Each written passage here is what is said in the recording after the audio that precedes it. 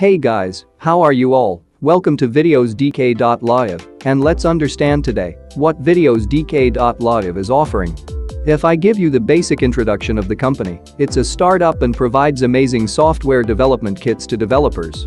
In brief, you just give us the idea of a video feature you want to build in your product and boom, we can help. Frankly, it's thrilling me out. So, let's move. Here are the major 5 products offered by videosdk.live. This SDK stands for Software Development Kit. Practically each of this is a set of tools to build such feature in your own infrastructure. First one is Video Conference SDK, with which you can develop your inbuilt video calling functionality. I am not going into details at the moment. Second one is Interactive Live Stream SDK. It's a real-time broadcasting. Let's say, if you are broadcasting to 1,000 people and in a Q&A session, you want to give mic access to a particular audience member, you can do it with this SDK. This is just one use case, I will explain it in detail later. The third one is Standard Live Stream SDK, which is like a YouTube or Facebook Live kind of feature. That's really cool. The fourth one is Video on Demand SDK, with which you can host a pre-recorded video on your platform. And the last one is Text Chat SDK, which is an additional feature when you use any of these above-mentioned SDKs. Not spending the time, let's understand these things practically. E-learning solutions, wow. These all tools can be built with SDKs, Zoom-like video calling function can be developed, Miro kind of whiteboard function. Udemy, Coursera and edX are hosting video courses on their platform, anyone can be the tutor over there and sell their pre-recorded course. So, if you want to build something like this, yup, we can help. YouTube, it's my favorite tool. Yeah, technically you can make your own community of your niche, anyone can become a creator, people can watch them, and you can become owner of such a platform. Unacademy, we all know it. They are doing amazing by teaching through live and recorded courses.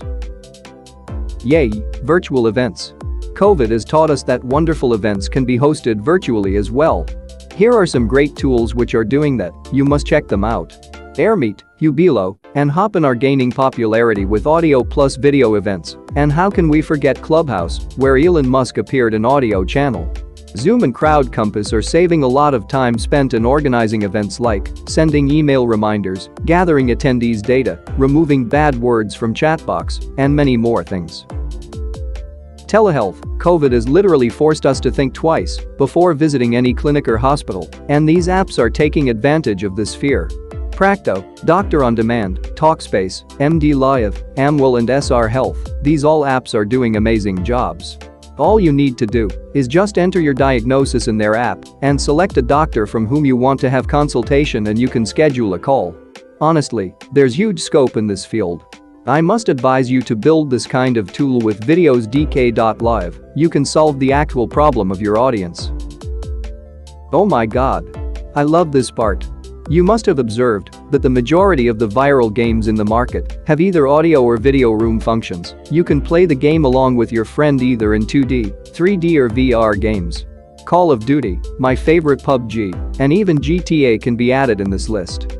What is PUBG? It's a specified version of GTA which is handy on your mobile and still you can play in real time with friends. I remember, we used to go to cybercafe daily to play these games with friends. Audio rooms in Words with Friends, Ludo King and Bigo Live have given them an edge in the gaming industry. Man, I love this thing. We are 5 best friends and 2 of them are in Canada, 1 in Australia and the other 2 in different states in India. We love to watch movies, shows, cricket matches together, and those things can be built with our SDKs. Vibe, a new version of Hike, Amazon Prime, Teleparty, Facebook Watch, these apps are providing such functions. Even with Rave, I can see my local videos in sync with my friends abroad. OTT platforms are the best to watch amazing movies. My Saturday Sundays are always being spent on Prime Video and Netflix. It always depends on how much best content you can deliver to your audience. But for that, you need to build a video hosting feature, right? Here's where videosdk.live comes into the picture. Now as a developer or user, your question should be okay. So, how to start? Let me answer. Go on videosdk.live website. It looks like this and click on the Start Project button. Log in with Google or GitHub ID, verify yourself, generate API key from the dashboard and refer to our simple but advanced documentation. We have sample codes also available for each of such projects in GitHub open source. So, what are you waiting for? Come on man, go and start implementing your idea, it costs nothing, and for queries write us anytime here in email or just WhatsApp us. Would be happy to help.